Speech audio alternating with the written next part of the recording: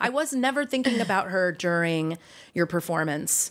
And I credit that to you because I think that that's like one of the toughest things. But I love that it of course, you know, I'm sure those are shoulders that you're standing on, but like it's fully yours. It's fully yours. But let's talk about the Barbra of it all. I know both of you have had some special experiences. Ramin, you and I chatted during, you know, around the time of your Hyde Park performance. I mean, you've actually gotten to perform with her, which is just other level. What's the main thing that you remember about that incredible experience? Yes, tell me everything. Tell us everything. Just how vulnerable and giving she was to open ideas. Like, I really thought, like, this is what you're going to be told to do. This is where you stand. And our rehearsal was in her suite at the Savoy, and we just sat having tea. I walk in the room, this guy comes out, hey, man, it's great to meet you. My name's Lionel. I'm like, yeah, I know it's Lionel Richie. Jeez, what are you talking about? He's like, I'm so nervous to sing after you. I'm like, what? And then we sit down around the piano, and I'm just talking to Barbra. I'm hanging out. Because at this point, she FaceTimed me out of the blue. Oh, right. To say, do you want to sing together? I'm like, what is happening right now? I'm at boxing with my kid, and I'm going to be in Hyde Park with Barbra Streisand now. And then we were just talking about stuff and coming up with ideas, and she was asking me my opinion. It felt super comfortable when I didn't expect any of that.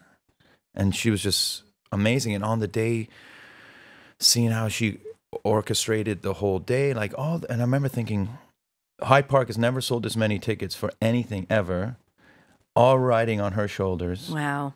Man, I learned a lot about what it is to be a true star, and they don't make them like that anymore. Present company accepted. But I remember thinking, wow.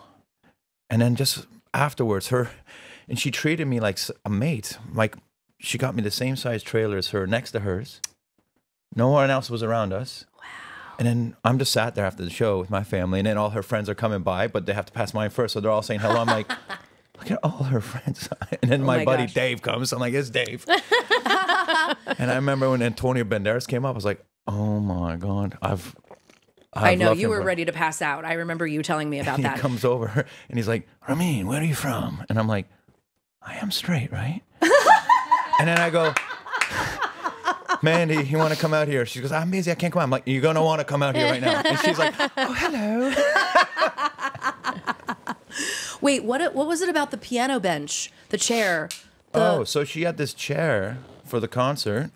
Oh, right, the fancy chair that she puts on stage, right? Yeah. And then afterwards, we're all leaving. And then I think the director, Richard, was like... Richard J., he's our friend. I gave me my first job when I was 8 years old. He's like, have her chair. She doesn't want it. I'm like, all right. So I put it... Everyone's got these nice cars. And there I am with my big hillbilly pickup. Barbara's chair in the back. So that's in my piano room now. It is? Yeah. That's so cool. Yeah, I'm going to take me a that picture chair. of it. The first time he told me that story, he sent me a picture of it, and I was like, "It's the Barbra Streisand chair."